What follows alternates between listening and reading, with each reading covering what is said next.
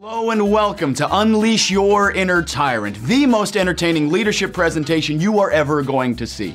How can I make that promise? Because every other leadership presentation you've seen focuses exclusively on what you should do. And I'm going to do that as well. But I'll also spend a lot of time talking about all the things you shouldn't do, which ends up being a lot more fun. Unleash Your Inner Tyrant will provide your audience with all the content of a more traditional presentation and all the entertainment value of a comedy show. I've done it this way because I believe that improving your leadership skills doesn't have to be boring, and because I want people to enjoy the process of becoming better. Some of the garbage that you've listened to at this conference, quite frankly, blows my mind, seriously. Servant leadership, treating people like equals, listening to other people's opinions, taking responsibility for your actions. This is ridiculous. History does not remember the good leaders, does not remember the benevolent people. It's the dictators. It's the tyrants that we never forget. So I am going to help you unleash your inner tyrant. That is right. Would you like the people you work with to scamper down alternate hallways when they see you coming? Do you want your colleagues to pray every day for your premature death?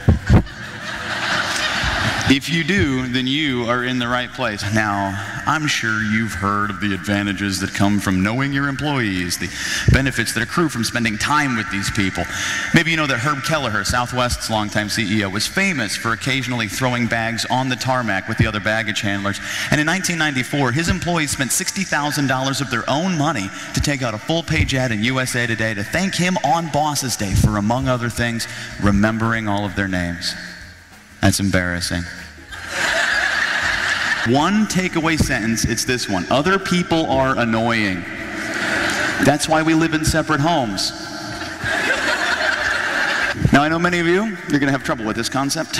You've listened to conversations about trust, the power of trust, the speed of trust, the trust of trust, and you think it's a good thing. If that's the case, you've probably heard this quote by Theodore Roosevelt. It's in pretty much every management book of the last 50 years. The best executive is one who has sense enough to pick good people to do what he wants done and self-restraint enough to keep from meddling with them while they do it. Now, obviously, Teddy trusted the people who worked for him, and let's look what happened to him, okay? A lot of folks focus on the fact that he is often considered to be one of our country's 5 greatest presidents, but I don't think that's a big deal. What I do think is a big deal is that he got the crappiest spot on Mount Rushmore. Look at that.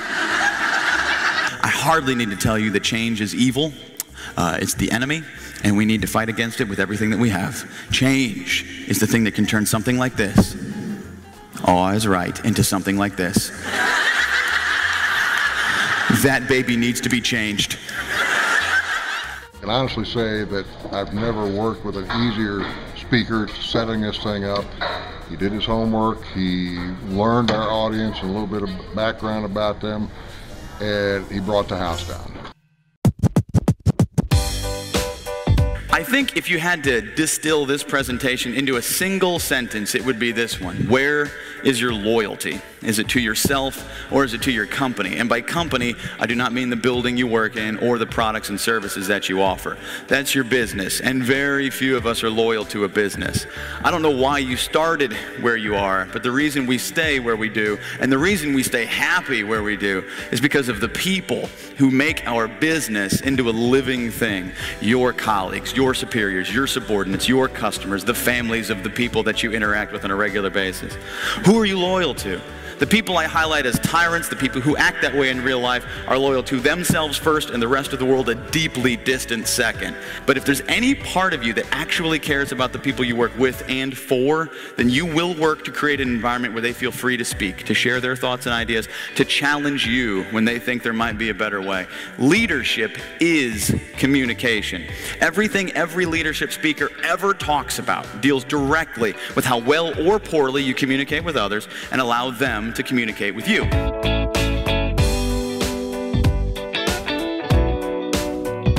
Most change management literature I don't like, and here's the reason. They argue that change management is a skill that you don't currently have, that it's something you need to add into your existing working model. That is the dumbest argument I've ever heard, because change is absolutely the natural state.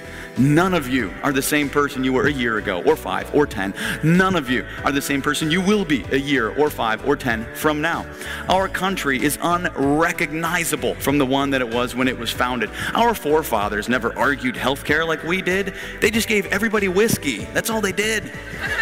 You want to know how I know that you guys are perfectly adapted to change? Show of hands. Who are the parents in the room? How many of you are parents? All right, well over half of you. Well, I'm not a parent. And every so often, I make the mistake of telling you parent people that I would someday like to be a member of your little club. And I don't know if you know this about you, mom and dad, but you are the worst salespeople for becoming a parent that anybody... Do you ever listen to what you say? I'd like to be a father someday. Well, hope you don't like money. The decision to become a parent changed you more profoundly than probably any other decision you've ever made. And I know you occasionally lament your childless days or your single days where you could do whatever you wanted to do, didn't have to answer to anybody. I also know that you wouldn't trade it, that what those kids bring you so far outweighs what they've taken that it is not a question of competition. The point I'm trying to get at is that you've incorporated tens of thousands of changes, many of them major life-altering changes into who you are today. You've done it continuously, seamlessly, effortlessly, and in most cases not even noticing that the changes have occurred. If there is anything all of you are and have always been an expert at, it is managing change.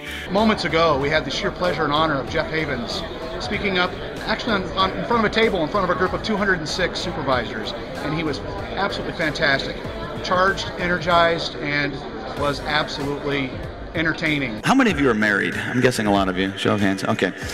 Maybe you are familiar with the work of John Gottman. He is a psychology professor from the University of Washington who in 1995 published a book called Why Marriages Succeed or Fail. In this book, he argues that the ideal ratio of positive to negative communication is approximately 5 to 1, which means that a good leader might try to have a constructively critical conversation with a subordinate along these lines. Hey, great work on the Parker project. You met your deadline. You came in a budget. Your presentation skills have gotten a lot better. Next time, I really need you to communicate with me more regularly as we go forward. I didn't always feel like I knew where we stood on this thing, but overall you did a good job. You can see the 5 to 1 ratio here. You definitely heard the criticism, but it doesn't feel too heavy. Almost feels like an honest attempt to help people improve at their business. And that is not what I want you to do. What I want you to do is the compliment sandwich. This is a 2 to 1 ratio of positive to negative that might make you think you're being nicer than you are mean, but which is really only going to serve to convince your employees that those bookended compliments, the bread, empty calorie crap that y'all sometimes throw away because you're on a diet, is your cover for the purpose of the conversation, which is the juicy, succulent chicken tender of criticism right in the middle. This can actually be a lot of fun, and I want you to see how much fun this can be. I'd like you to turn to the person you're sitting next to. This will be very painless, I promise. Come on, turn to him, look him in the eyes, and repeat after me. You look great today. I hate you and wish we'd never met. I like your shoes. Now, which one of those was the most fun?